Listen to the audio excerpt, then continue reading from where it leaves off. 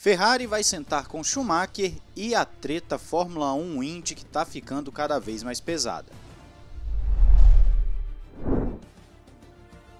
Olá amigo do Ressaca Fórmula 1, seja bem-vindo a mais um vídeo. Eu sou o Matheus Pucci, vamos às principais notícias, começando com a Ferrari e Mick Schumacher.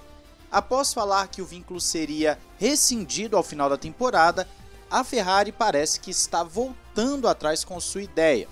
Mattia Binotto afirmou que a academia de pilotos da Ferrari é um pilar muito importante da equipe e estão investindo muito nisso e vão continuar investindo.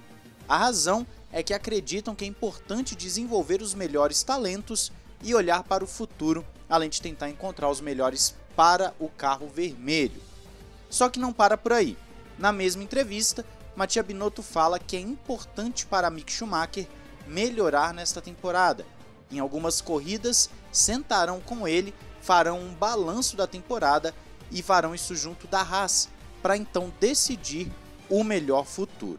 Então a Ferrari ainda estaria considerando manter Mick Schumacher se ele melhorar nesse finalzinho de temporada, se ele conseguir apresentar resultados mais expressivos. As performances de Schumacher têm oscilado muito, o início de temporada dele não foi bom, conseguiu melhorar ali já mais para o meio da temporada, conseguiu bons resultados, mas ainda oscila muito, é um piloto que é visto como inconsistente, um piloto que é muito propenso a batidas, e no final das contas a Ferrari está vendo se mantém ou não no programa de pilotos. Caso mantenha, a Haas poderia manter sim o Mick no assento, o que faria o mercado de pilotos ficar um pouquinho mais bagunçado do que já está.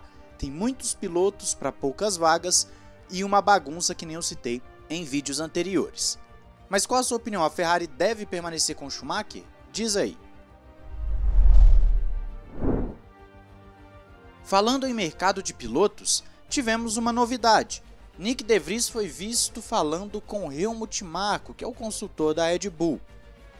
De acordo com motorsport.com, o piloto foi visto e estaria cavando uma vaga na AlphaTauri, já que Gasly é ainda o favorito para a Alpine. Nós vamos falar do Gasly já já. O detalhe é que o De Vries também está sendo muito cotado na Williams, ele seria o principal piloto para substituir o Latifi. Então o mercado de pilotos está ficando muito bagunçado, como temos citado, e a Williams poderia ser a grande perdedora de uma movimentação do De Vries para AlphaTauri ou até mesmo para a Alpine, como falamos também em outros vídeos que ele está para fazer o teste.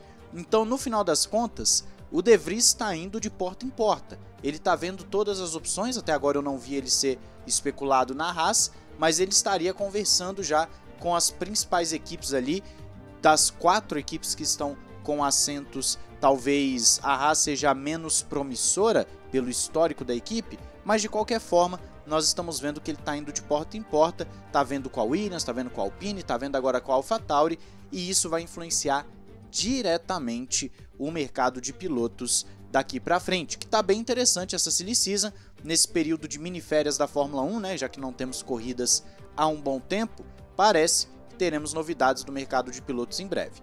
Qual a melhor equipe para o De Vries? Diz aí nos comentários.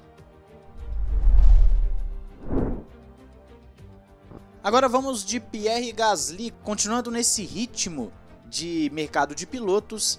Aparentemente ele ainda é sim o favorito da Alpine, mesmo com toda a dificuldade do Colton Herta, que não vai ser mais piloto na Fórmula 1, e já já vamos falar sobre isso também. Nós temos uma questão de que o De Vries poderia ser esse piloto, como estávamos citando agora há pouco, então o Gasly é o grande favorito para essa vaga na Alpine. Uma equipe francesa com 2 pilotos franceses seria o sonho da Alpine.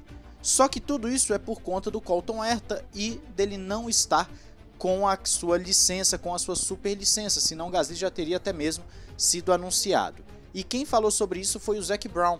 Zac Brown citou o seguinte, que acha que todo o sistema de licenciamento da Fórmula 1 precisa ser revisto. Ele entende que as regras são as regras, mas isso não significa que as atuais são as melhores. Então elas não podem ser quebradas, mas talvez serem revistas.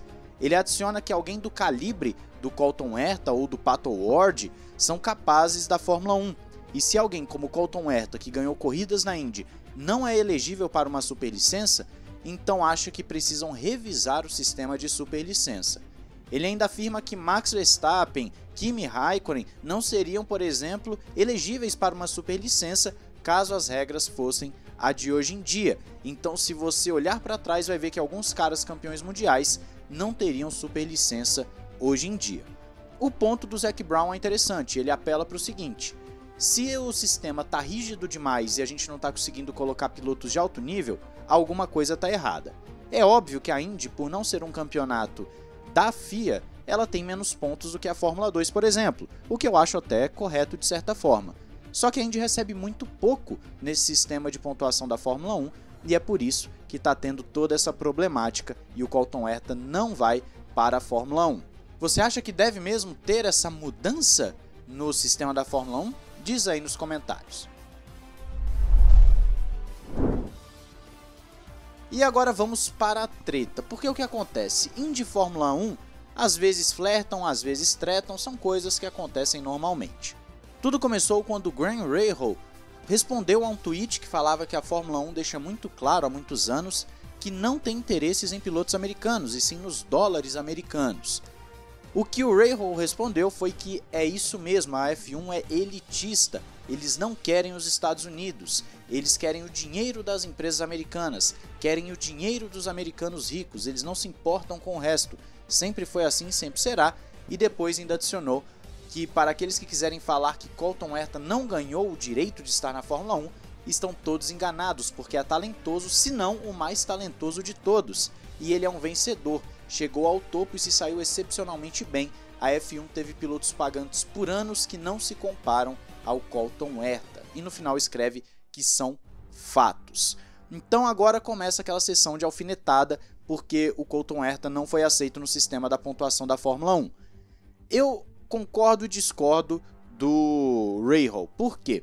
Nesse caso nós temos o seguinte: a Fórmula 1 está interessada no dinheiro americano mesmo. Os Estados Unidos é um mercado que a Fórmula 1 tenta explorar há muitos anos e ela está começando a entrar agora. Vai ter 3 corridas, ela está com Drive to Survive que ajuda bastante nessa questão do mercado americano. E no final das contas ela quer o dinheiro, ela quer o patrocínio, ela quer ter o público americano assistindo. Um piloto americano ajudaria? Ajudaria, mas a Fórmula 1 não faz um esforço para ter um piloto americano. Então eu concordo com o que o Rahal falou totalmente nesse aspecto. O que eu discordo é quando ele diz que a Fórmula 1 não deu o direito a ele. Bom, é uma questão da superlicença, e aí vai cair naquilo que o Zac Brown falou. As regras atuais são essas. Talvez você tenha que revisar a partir do próximo ano. Ok, justo. Mas se hoje as regras são essas, então que se cumpram as regras. Porque senão você abre exceção para um, e aí as outras equipes vão querer abrir exceções para outro, e para outro, e para outro, e os programas de pilotos vão ficar cada vez menos importantes. Eu sei que algumas pessoas não gostam dos programas de pilotos, mas na verdade as equipes escolhem os melhores talentos e vão filtrando e subindo esses caras na Fórmula 1. E geralmente acertam, são talentos muito fortes. Basta ver a geração que nós temos agora de pilotos muito rápidos e jovens.